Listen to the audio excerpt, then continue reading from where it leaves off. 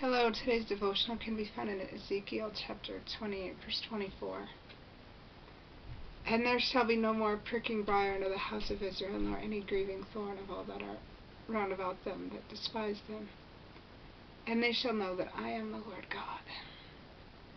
Okay, throughout mortality, we face challenges. We are persecuted. We sin, and we are sinned against. And this is part of the journey that is our mortality.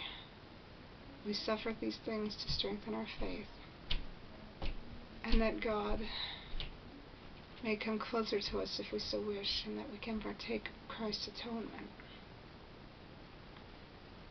And even those who serve as a pricking briar unto our spirits, unto our bodies, unto our lives, will not always do that. They may be given the opportunity to repent if they wish it. Everyone will be. But if one does not wish to repent of the harm they cause others, the atonement will not work for them. Those who cause others to grieve and others to be despised will be held accountable for what they do. And those who have been grieved and despised will also be held accountable for their reaction and how they handle the trial, because the Lord isn't going to punish those who are grieved and despised as a result of another's actions. Because that wouldn't be very loving, would it? He's not going to punish those who have already been punished by their fellow men. And those who have done the grieving and despising are going to be given the opportunity to repent, because they have been influenced by Satan and may not know what they have done is wrong. Of course, they also may know what they did was wrong, and they may not wish to repent. They may wish to hold on to their sins as a security blanket, and the Lord cannot force people to repent nor partake of the atonement. But He can make people aware of who He is and what He stands for and what the atonement is and what it stands for. Even if they do not want it, they will be aware that it is there, that Heavenly Father is the Lord God, and that Jesus Christ is the Savior and Redeemer of the world. Because just because one is aware of what is out there doesn't mean they will take it. And that's the unfortunate thing, but that's agency for you. If you're aware of what's out there and you don't take it, that's your choice. But you don't know what blessings you're depriving yourself of. But God will come, Christ will come someday and right all the wrongs.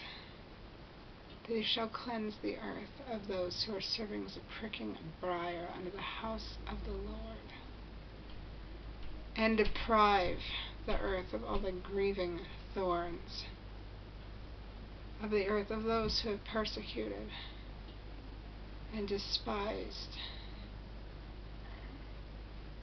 And the earth shall be purged of those people who just are truly wicked. They shall be given all the chances in the world in the meantime. But in the end, if they don't choose to change, they will have chosen their fate. And those others who struggled in this life and have accepted all of God's blessings and all of God's promises in the next life shall be given all chances, all blessings according to what they accept. And those on this side of the veil can do their work in temples,